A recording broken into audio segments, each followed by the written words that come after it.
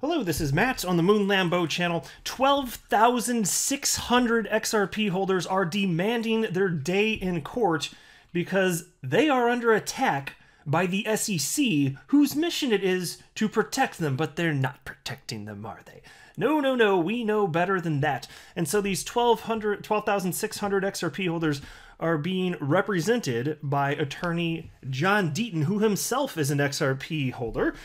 And he is really just bringing it. I'm almost at a loss for words. Like, don't worry, I've always got a ton of words. Like, I do not shut up, so don't worry. But just the amount of work he put into this filing. For those of you that are to this point unaware, John Deaton is seeking to intervene in the SEC versus Ripple case. And so just the other day, he officially filed his motion to intervene. And this thing, I printed this mofo up, and it's 36 pages. You hear that right there? That is dead tree right there. I printed up all these dead tree innards so that I could mark them up with pen and highlighter so that I could, know specifically what I thought were some very interesting points within this document to share with you. Now, frankly, the whole thing is highly interesting, certainly to me, and probably you, because if you're listening to this channel, you're probably hyper interested in what's going on with Ripple and XRP. But the video would be a little bit too long if I literally read the whole thing. And so I did print this thing up, and I highlighted a bunch of spots along the way that I think you guys are going to find the most interesting here. And frankly, it's refreshing because it's infuriating as this whole process has been with the SEC going after Ripple nonsensically, and ultimately, as a result, attacking XRP holders. That's effectively what they're doing. It's just so refreshing to see somebody on our side bringing the fire here and making it known to the judge that we are not okay as XRP holders with what the SEC is doing. And it is completely irrational, nonsensical, and completely outside of what the SEC's mission is supposed to be, to protect investors here. I do want to be clear at the outset here, I don't have a legal or financial background of any kind. I am not offering legal or financial advice, and you definitely should not buy or sell anything because of anything I say or write. I'm just an enthusiast just like you, who enjoys, in this case though, so this might be the part that's a little different to you. I run a YouTube channel talking about Ripple and XRP and crypto because it's a fun hobby. It's a fun thing to do here. So here we go. So anyway, like I said, I got this document printed up here, and I read the whole thing here. And here's what I'm going to do. I'm going to share with you a few thoughts from the beginning. I jotted down a few notes. And then I'm going to run through this whole thing, and I highlighted select portions that I think are the most interesting, just my humble opinion right here. Which means it's the right opinion, damn it. And so, could we start by noting the following? The fact that this is happening is super duper rare. And I have talked about this on the channel before, but to like hold this document, you're hearing the dead trees right there. You hear that? That's the dead trees. I'm holding this thing in my hands right here. And like, this is a representation of just how far the SEC has gone off the rails. It really is. You know, typically in these cases, because mind you, the SEC's mission, again, to protect investors, right? Normally, the investors are on the side of the SEC. And I remember seeing in an interview, John Deaton, attorney John Deaton, he may have been on, I can't remember where it was. It may have been on the Chain, the YouTube channel. It might have been. I feel like it is. I could be wrong. But he said at least one time that I can recall that when he first filed this suit, he was actually anticipating that XRP holders were going to view him as the enemy. Because typically, frankly, when the SEC brings one of these suits, the people that the SEC is purporting to protect feel like they're being protected. That would be much more usual, let's say. In this case, almost 100% of XRP holders feels, and rightfully so, that they're under attack from the SEC and their army of asshat lawyers. That's the sound of the army of asshats marching right there. Marching asshat. That's exactly what they sound like. And so to see this, that says something. And so check this out too, and this is fascinating to me. So consider that the purpose of this document, it's to this motion. It's to persuade the judge that XRP holders, represented here by John Deaton, 12,600 plus of them, should be allowed to intervene, right? And that's specifically what this is designed to do. And I can only imagine how much time Attorney John Deaton put in to just manufacturing this damn thing. Like, this is intense here. I'm very impressed by this. And so I'm going to highlight the specifics a little bit later in the video, because there's a portion where John Deaton does address the rationale for why, and I do want to talk about that. But I wanted to mention at the outset, like, just understand, the purpose of this is to say, hey, Judge, we deserve a seat at the table right here. And I think he did a great job articulating that case. Now, and there's a point also, I watched a video by attorney Jeremy Hogan, and he made the following point, and I wanted to share this with you too. Basically, regardless of whether or not the judge allows intervention, the damage is done. That's effectively what Jeremy Hogan said. He said, hey, look, she'll see that XRP holders were harmed. That's how they view their situation, as being harmed by the SEC, right? And so typically, again, that's not what you expect when the SEC is coming out, purportedly protecting the little guy, right? So take this out. So let me delve into this thing. If you can hear me moving some dead tree around right here. Look at these sweet, sweet dead tree innards. Oh yeah, there we go. Marked them all up good. All right, so here in the preliminary statement, check this out. John Deaton wrote the following. By failing to distinguish specific prior sales and distributions by Ripple from present-day XRP, the SEC has put the property of XRP holders at the heart of this case and positions its interest at the complete opposite end of the spectrum from that of XRP holders. Ding, ding, ding. He's hitting the nail on the head, and that is what's rare about, a huge piece of what's rare about this. And he goes into great detail, which I'm going to be highlighting here. I can't remember if that's what's up next. Let me fast forward a little bit further here. Yeah, here you go. He's talking about in this section here, page 5. XRP holders contribute to the XRP ecosystem. I love how this is spelled out, because I wouldn't expect somebody like Judge Annalisa Torres to know. I mean, I'm sure she's making herself aware. I'm not trying to act like she's just being irresponsibly ill-informed at this point, like she's the judge, but I'm just saying I wouldn't have expected her to know the level of detail being presented. I wouldn't expect her to know about this, and frankly, to this point, given that we're pre-trial, it's not been articulated by either party, not the SEC, and that's not going to surprise you, but also not articulated, vast majority of it, not articulated by Ripple, because the interests of Ripple are a little bit different. There's some overlap. I'm not going to pretend that there isn't, but their interests are different. And actually, John Deaton talked about that in what he wrote up here, too. And so check this out. This is what John Deaton wrote. From 2013 to present, XRP holders have been utilizing XRP and the XRP ledger for multiple purposes, creating value and utility for XRP. Undoubtedly, some XRP holders purchased XRP for the purposes of speculative investment, just as they have purchased Bitcoin and Ether. Some XRP holders are simply users of XRP and the XRP ledger, utilizing XRP exclusively in their capacity as consumers. And as consumers, XRP holders utilize XRP as a substitute for fiat currency for everyday purchases at Walmart, Amazon, Target, and millions of other businesses. And by the way, my fellow XRP YouTuber, James Rule XRP, he highlighted that. Like, he took a picture of his debit card that he uses, which was issued by cryptocurrency exchange Uphold, and he took a picture of that. He's like, hey, just so you know, like, I'm buying crap at Walmart and other places. And you don't typically do that with a security. Definitely. So and it's just the SEC's pretending like this actually isn't a thing. And this would be a side thing, so I'm not gonna, like, I could go on a whole nother just video with a different topic with this, but there are tax implications for purchasing stuff with XRP, and that is not fair or just, in my opinion. I asked James Rule XRP about this. We were messaging back and forth a little bit. I'm not going to divulge stuff. Not that there's all like super secret stuff between us, but I did ask him. I was like, so, or no, actually, I take that back. This wasn't in a private message. This was public, so it doesn't matter anyway. But I asked him. I was like, so, what about the tax implications of this? And he said something to the effect of, yeah, my accountant's basically pulling his hair out. But see, it shouldn't be like that. Like, that's not fair. If people want to be able to be using this as money, well, they should be able to, without every single transaction being a taxable event. But at least in the United States, it is. So that would be a whole different conversation. But I just wanted to mention it. And it's my channel, damn it. I do what I want. All right, moving on now. Back to what John Deaton had to say here.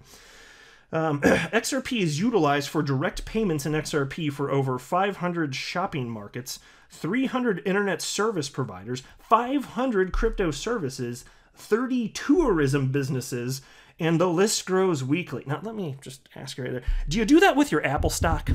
I'm gonna guess no. I'm gonna guess no.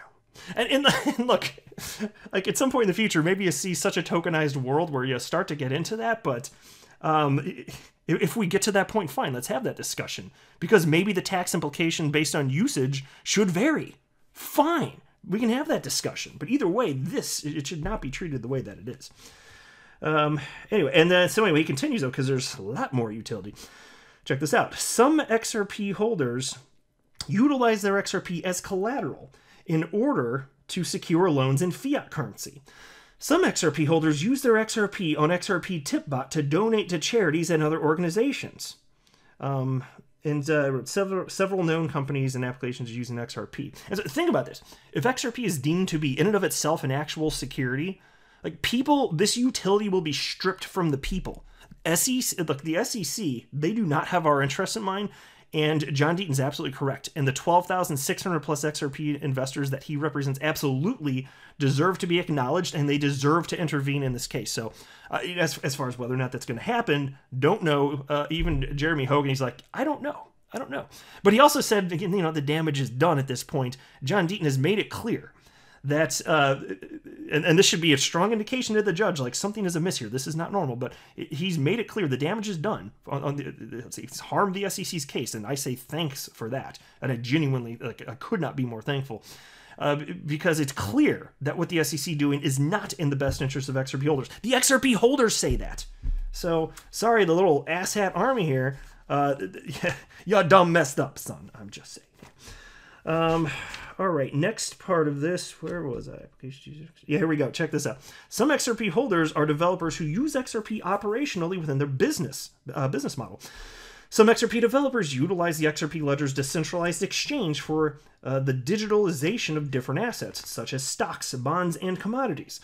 Some XRP developers have created consumer products such as the Sum Wallet, which utilizes the XRP Ledger to store multiple cryptocurrencies, including Bitcoin, Ether, and XRP. Some XRP holders acquired XRP not as an investment, but as a payment for goods and or services rendered. Now pause right there. If you're a merchant that's accepting XRP as a form of payment, for whether it's for a product or service, do you have an investment contract with Ripple, the company? Can you logically argue that? No, you backwards asshats. Really grinds my gears, guys. Really grinds my gears. Some XRP holders receive XRP as micropayments for providing content on YouTube, Coil, and other media outlets. Yeah, because look, we're talking about with Coil, streaming money to content creators. Can you do that with your Apple stock? I'm thinking not. Thinking not. And then there was this headline, page 7. The SEC charges Ripple, but attacks XRP and XRP holders. And I'm not going to read most of the section, but even just the headline is enough right there, and you know why. I've talked about the reasons ad nauseum on this channel, but check this out. Under the section, John Deaton wrote the following. The SEC is alleging that any sale or transfer of XRP by any entity, business or individual, is a violation of Section 5 of the Securities Act. In attempting to meet Howey's common enterprise prong, the SEC absurdly claims that because, quote, XRP investors stand to profit equally if XRP's popularity and price increase, end quote, all XRP holders entered into a common enterprise with Ripple. This claim is ridiculous because the same statement equally applies to Bitcoin, Ether, XRP, or even gold or silver investors. The language utilized by the SEC in the complaint is both reckless and dangerous, as it could be applied to not only to cryptocurrency, but every commodity. The SEC's claim that XRP itself is a security per se is not an implied or suggested claim. The SEC actually asserts that the very nature of XRP itself makes it a security. So pause right there, and I'm not going to explain the Howey test in this video. I'm just going to assume that you guys know what that is. If you don't know what the Howey test is, Google it, Howey, Howey Test, just Google Howey Test SEC, you'll find it. But it had to do with orange groves, and just did the SEC back in the day argue that the very nature of oranges themselves makes them a security? Can you freaking imagine this? Like, I'm just sitting here trying to squeeze some orange juice. That's a security, ma'am. But I just want some delicious orange juice. Well, ma'am, that's a security. You have to register it with the SEC. Like, what the hell is that, guys? It's complete crap. And so that's why it says, this is a quote.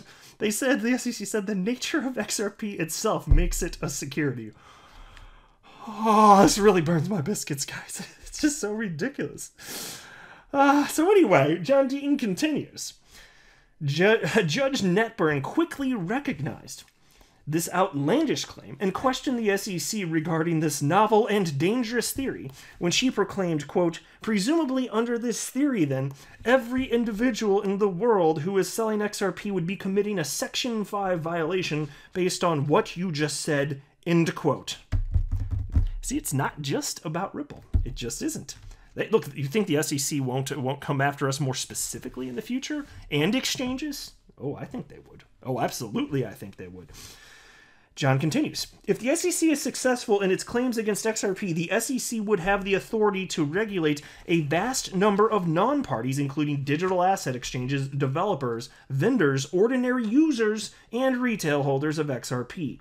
This would dramatically affect the entire secondary retail market for XRP and possibly all of cryptocurrency. Again, John hitting the nail on that, which is exactly why I've been saying forever, and John's been screaming it from the rooftops on Twitter, that's for damn sure, and everywhere anyone will listen. This is an attack not just against Ripple. Yes, it's starting with Ripple here right now. Maybe you wouldn't even say necessarily start. It's continuing with Ripple right now. There were nonsensical attacks prior to this, I suppose, but the entire crypto asset class in the United States is going to be under attack. I'd say is under attack right now. You can see even recently, I've been talking about on the channel, Library has been attacked, LBRY, and their LBC coin. And so check out this. This has to do with requirements to intervene, and this is what John Deaton wrote. Intervention as a right will be granted only if, and there's 4 parts here. 1, the motion is timely. Well, I think clearly it's done. He's within the time restraints of what was required by the court, so presumably not a problem. Number 2, the applicant asserts an interest relating to the property or transaction that is the subject of the action. Clearly that's the case. We're talking about XRP here specifically. Number 3, the applicant is so situated that without intervention, disposition of the action may, as a practical matter, impair or impede the applicant's ability to protect its interests. Well, think about that. John Deaton, we went to great lengths to cite it, which is why I highlighted in this video here, this latest Moon Number to jam. There are so many interests here. You can think about not just Ripple, but cryptocurrency exchanges, developers building on top of the platform, any entity, all the entities that I cited. I cited a bunch of instances in which there are use cases, and you can imagine the number of parties right there. So those interests are not being adequately protected or made known in these court proceedings outside of John Deaton intervening on behalf of the 12,600 plus XRP holders. Number 4 here, the applicant's interest is not adequately represented by the other parties. And oh, it most certainly is not. Let me fast forward a little bit here because he broke down in pretty great detail exactly why the SEC and as well as Ripple is not acting in the interests of XRP holders. And to me, it's like truer words have never freaking been spoken. One second, let me fast forward. Turning pages here. You can hear the dead trees right now, right? Okay, here we go. I like this. Page 24. The SEC does not adequately represent the interest of XRP holders. Check this out.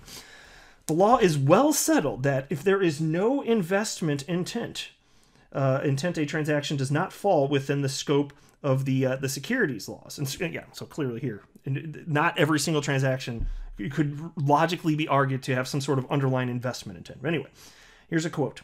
When a reasonable purchaser is motivated to purchase by a consumptive intent and not for purposes of making a profit, the SEC has no interest to protect under securities laws. Clearly, the SEC is either aware of XRP holders' use of XRP, or they are choosing to ignore such use for litigation reasons. The SEC, that's powerful. Can I just pause and acknowledge how powerful that is? Because it's certainly true, and I've been bitching up a storm about that on this Moon Lambo channel right here. The SEC is, I think they're lying, because I don't think they could possibly be so ignorant and so stupid. I think they made themselves aware of as many facts as possible, including all of the actual use cases for XRP, and they're pretending like they don't exist, which is to the detriment of you and I, XRP holders. John continues now. The SEC repeatedly categorizes XRP holders as speculative investors incapable of developing independent utility and contributing to the overall growth and development of the XRP ecosystem. The SEC claims that XRP holders, quote, ultimate goal in seeking to intervene is for XRP to become available again for trading on digital asset platforms so that movements may buy and sell XRP as a speculative investment, end quote. This statement alone proves that the SEC fails to truly understand or appreciate the threat to XRP holders' interests that the overly broad and vague allegations contained in its complaint against Ripple and XRP holders have caused. There are literally hundreds of businesses and developers independent of Ripple and its executives utilizing the underlying technologies of XRP and the XRP ledger. Many of those developers and individuals and small businesses have been slowed or halted due to the allegation that today's XRP itself is an investment contract and thus a security. And then he notes also, it is well established that XRP's price is not correlated with the efforts of Ripple, but instead the price of Bitcoin. Exactly. And so outside of rare instances like the SEC spooking the market saying that XRP is tied to Ripple and then resulting in the price of XRP crashing, outside of that, XRP is not responding to Ripple's news. In fact, people in the XRP community have been bitching about that. Many have. That, hey, what's all this good news surrounding XRP? Why doesn't this count for a hill of beans? It follows Bitcoin, guys. It just does. It just follows Bitcoin here. Check out this. Defendants do not adequately represent the interest of XRP holders. I think a lot of this is pretty clear. I don't want to go through this intensely, but I'll note something that John Deaton wrote here. Ripple's lawyers cannot be expected to focus their attention on distributions of XRP made by entities not associated with their clients. That's pretty obvious, right? I hope so. I mean, I can't imagine a judge disputing that. And so I think that's all I had as far as highlight. Yeah. So this video is probably a little bit longer than I intended, but I just want to make sure I covered a lot of the stuff that was like the meatiest to me, but there's so much more to what John Deaton. So my hat is off to John Deaton for putting that together. Again, I can only imagine how much time it took him to actually craft that thing and then double, triple check it, and then with the amount of information that he's collected just to make that all possible. It's truly astonishing here, and I gotta tell you, John Deaton deserves the praise from everyone in the XRP community. He's been getting it, and he deserves it. So I'm thankful. I'm willing to bet you listening to this are as well. So now what we got to do is just sit back. The SEC is going to have a chance to respond to this. I don't recall the exact timeline for that off the top of my head. It may be a few weeks or so from now. I want to say at some point, maybe the first half of May, something like that.